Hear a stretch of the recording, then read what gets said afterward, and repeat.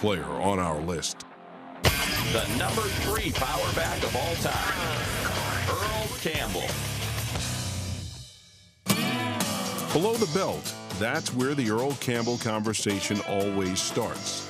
You know, not many times as a young man I've noticed another man's thighs. Earl Campbell had thighs this big. Got thighs as big as your waist. I mean, that's how big his thighs are.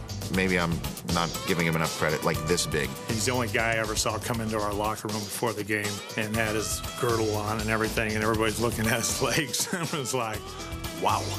They basically were 2 tree trunks with cleats at the bottom. Those tree trunks hailed from Tyler, Texas, and they took root in Houston, where Earl Campbell barreled into the hearts of Oilers fans. Who couldn't love those Oilers? You know, Pastorini's their quarterback, their coach wears a cowboy hat, and they got this big, mean bowling ball of a running back in Earl Campbell. It was a marriage made in heaven.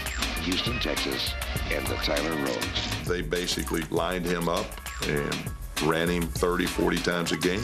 Earl not only makes the ground game go, but sets up Dan Pastorini's air attack as well. We had pretty simple game plans. I'd look at him in the huddle and say, "You tired?" He said, "Yeah." I said, "I'll throw a couple." One guy cannot bring Earl Campbell down. It takes 2 guys to bring Earl Campbell down. He ran with amazing and destructive power. Although he was known best for his smash, Earl was also able to dash. Campbell has a 30, 35, 40, 45, he's open. Our number 3 power back ran away with the league's rushing title in his first 3 seasons. Earl was scary because of the power and his speed. You know, he had the ability to outrun you and run over you. Earl was quick enough where he would just avoid you, and then he would continue on getting yardage, and you know that's what made him great. There were a lot of unbelievable runs with this guy. I mean, the guy was just a highlight reel every time we played the game. We were playing in a Mile High Stadium, and it was 3rd and long.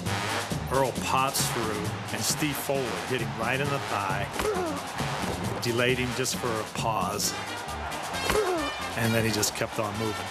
Monday Night Football, Texas kid, Bum Phillips, Oiler fans. There was just something really magical about that whole night.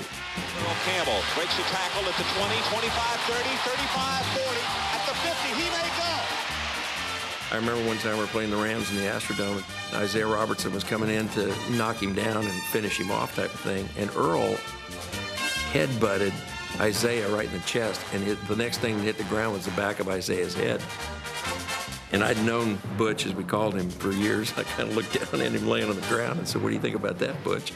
But the hardest hit that Earl Campbell ever dished out was in the Astrodome against the Oakland Raiders in 1979. Jack Tatum got a running start, hit him, and then Jack went down and felt really good because he hit Earl hard.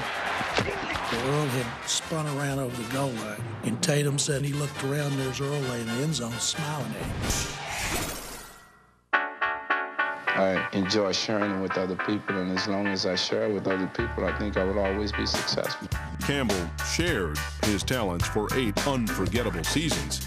His success didn't come with a Super Bowl ring, but his reign as the Oiler Cannonball revived a franchise and made Campbell our number 3 power back of all time. You think about all these guys now, you watch them, and then you go back and look at Earl, and then you'll realize that they weren't great like he was.